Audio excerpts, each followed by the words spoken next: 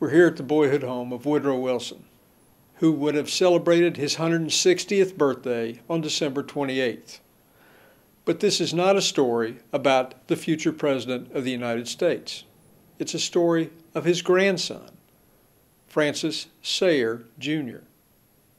Sayre was the son of Wilson's daughter Jessie, and obviously Francis Sayre Sr. Jessie, according to most, was the prettiest of Wilson's three daughters. Her marriage to Sayre, a Harvard professor and Assistant Secretary of State, seems to have been successful after a challenging start.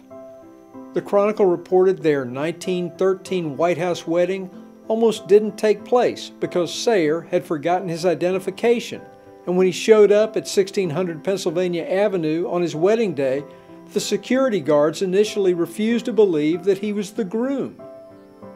Young Master Sayre had the distinct honor of being born in the White House. He was the first male child born there since the 1840s when John Tyler was president. We have a delightful photo that shows the proud grandfather and his new grandson.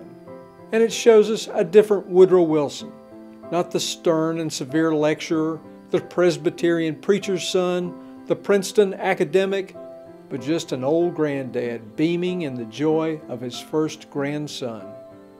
Great things were predicted for this young man. They really were predicted. According to the Chronicle, an astrologer charted his course. Professor Gustav Mayer has forecast the horoscope of Francis Sayre Jr., grandson of President Wilson, the Chronicle reported in February 1915. The moon is his ruling planet, said Mayer.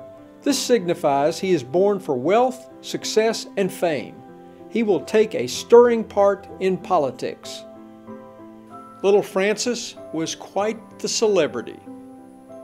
When his grandfather, the president, showed up for the April 14, 1915 baseball game between New York and the local Washington Senators, Washington's future Hall of Fame manager Fred Clark presented the president with a baseball bat and ball for the grandson.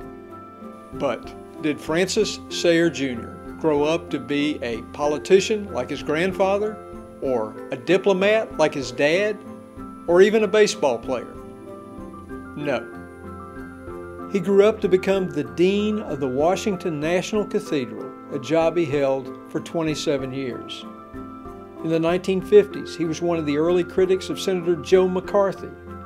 The grandson of Woodrow Wilson was also a vocal opponent of the Vietnam War and an advocate for civil rights. In 1965, he marched with Dr. Martin Luther King Jr. from Selma to Montgomery. He also wrote prayers, national prayers. He even wrote the one in 1976 for the state of Georgia. Francis Sayre Jr., grandson of a president, born in the White House, a marcher for civil rights, dean of the National Cathedral, and a writer of prayers, died in 2008. I bet his grandfather was pretty proud of him.